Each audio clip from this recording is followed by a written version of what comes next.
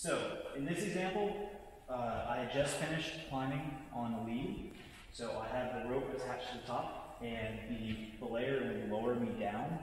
Normally, you're relying, all of your weight is on the top anchor. So if something happens to that, you're going to fall down to the next clip. So say I got lowered, and as I'm about to unclip this first draw, the anchor gave out. So instead of falling down the draw, I would go all the way down. Actually, in this example, I'd hit my belayer first.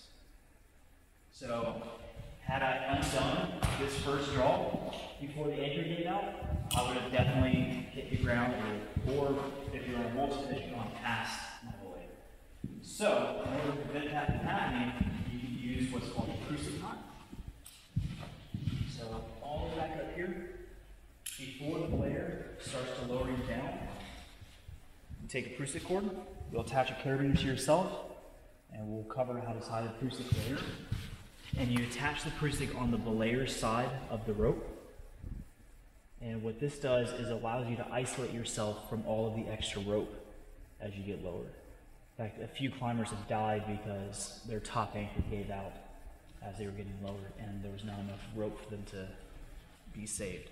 So attach the Prusik, goes on the carabiner, and I just get lowered by holding on to the Prusik.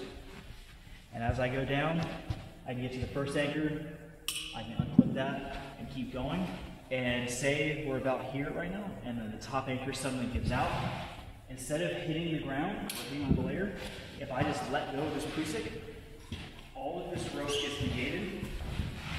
And even though I had already undone the first anchor, I wouldn't have gone past my belayer. And if I had not undone the top anchor, I literally would have just let go and it would have stayed right next to my belayer. One more time, without the Prusik.